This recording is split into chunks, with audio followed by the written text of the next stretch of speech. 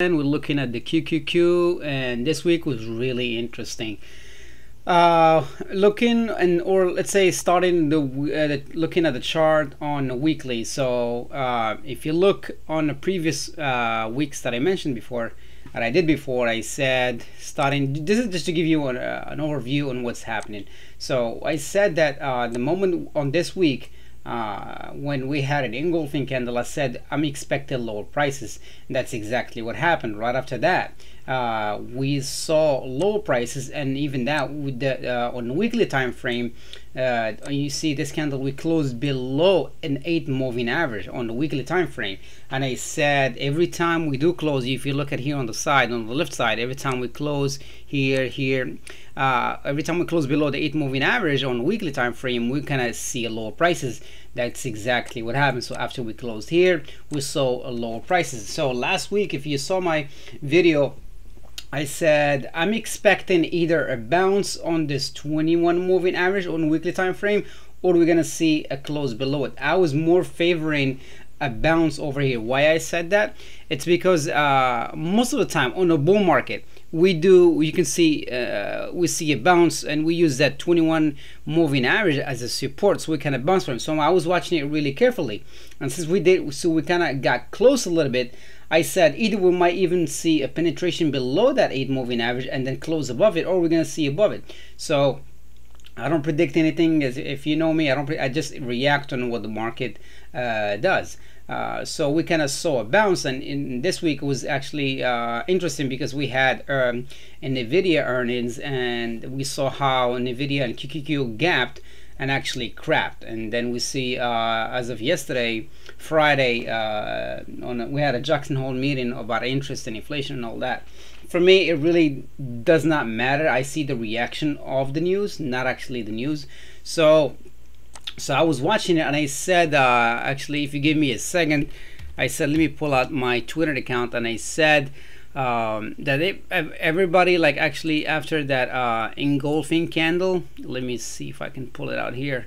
Yes, it's right here. I said, this is my page, and I said that this is on the 24th, we are on 26th.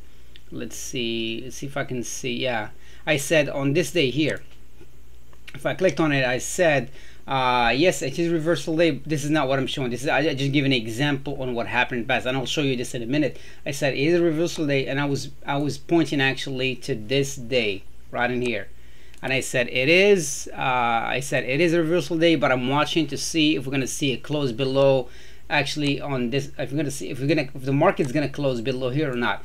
For me, technically, and everybody knows this is an engulfing candle. It means going to be lower prices. But since as I said this before, my longest term on the market, it's bullish, and my short term was a pullback. And I discussed this again on my previous video. I said we're going to see between 5 to 10% pullback, and we did actually almost over 7% pullback. So until I said, this is what I was expecting. I said until we're gonna see close below 354, which is this low in here. If we're gonna close below 354, that means it's gonna be lower prices, and we might see consolidation, we might see like a crash or something like that. But I was not expecting that. So that's why I said here, I said I'm taking it day by day. So I take it day by day and look back on the chart and see what happened on a 322 on a spike, continue sideways. So what I meant is, in here you can see that the SPY, this is not too long ago, on the 23rd, you can see that we've been in consolidation, and you can see here we had a reversal. So you would think we had this down short-term couple days here, and then we went back up, and then we kind of like reverse. So this basically means that we're going to see lower prices, but that doesn't want to happen. The market reversed back up, and then you can see how the market kind of fooled us a little bit here on this couple days in here, that we're going to reverse. But look what happened right after that. The market just consolidated, refused to go more down, and then went all the way back up. So that's what I meant when I said this. And I did actually said couple more tweet. I said I mentioned the stock that it was acting actually better. This is what you actually want to be doing. And I said again, I'm not advocating for the market that will go higher from here, but I learned that the market can change character and I have to adapt to every input. So basically what I'm saying, like the market can fool you, and you would be expecting, like for this bullish bearish engulfing candle, you expect low prices to go lower. But I mean, yeah, technically yes, but that doesn't predict anything. No, it doesn't predict anything. It just tells you that we might see a low prices. And actually, as a matter of fact, what kind of market pulled back on this Friday here, pulled back down. But as you can see, by if you go to the short time frame, by 11 o'clock, that was the lowest, and the market started reversing. So for me, this is not a confirmation that the market will go up higher, but this is like a beginning. So what I'm gonna watch next week is if we start to see a close on the daily close, I don't care what happens during the day. If we're starting to see a close below that candle, that low 358, then I will expect then I will be expecting a lower prices ahead. So that will be your first flag, 358, and then the second will be close below 354, and that will ensure me that the market wants really to go lower, visit like another support down here. Until then, I'm taking it day by day. So that's my my preview on what I'm expecting in the market. Again, this is a pullback, and if you think about it, sit back and look at it, and look at the market on a different time frame, you will think that we had a good run after like COVID here, like over 100%, and then we did a hard bear market. So a bear market that if you take it from the high all the way to the low, you will see that we had almost like give or take at 36%. So that's a bear market. Bear market, you expect it over 20% or more. So that was a bear market. So some people were expecting like way lower prices ahead along with what's going on in inflation. I don't care about the news, to be honest with you. I just care what the market is doing and what happened in the past, and I see the reaction. So like I said, on a bull market, and then we did actually double bottomed here, and then we started reversing on this day here, and then we had a decent run. So I mean a pullback to the 21 moving average on a weekly time frame, that would be expected. That will be expected.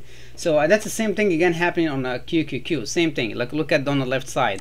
Look how that 21 moving average on a weekly time frame acted as a support. So the moment we're starting to close below it here, I mean trouble started. Then you could start having higher lows and lower lows as a definition of a downtrend.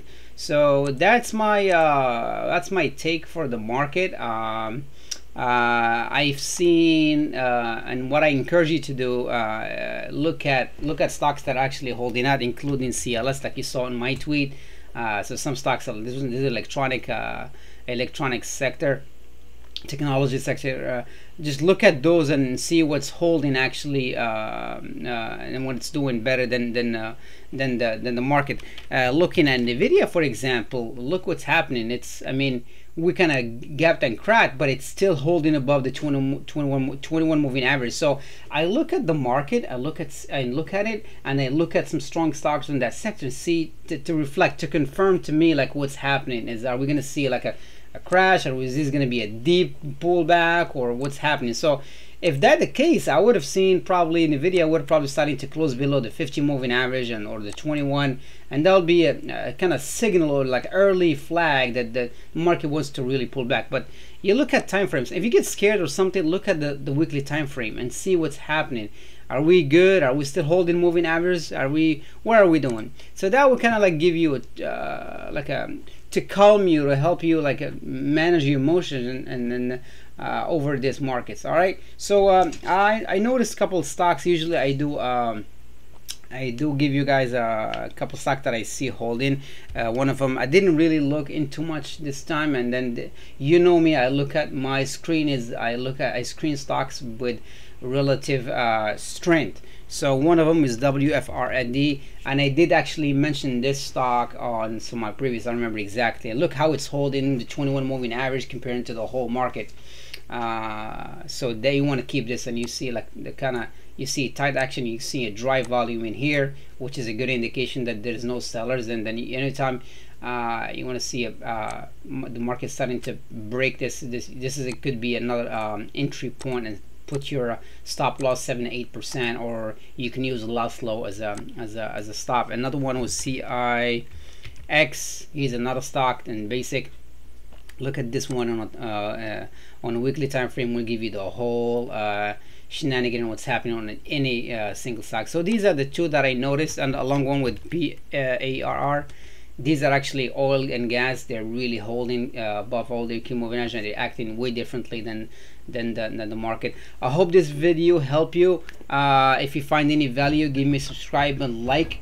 And if you want me to do, if you want me to do more of this video, drop me a like. Let me know in the comment below, and then I'll do my best to do more of these. All right, thank you, and have a good day. Bye bye.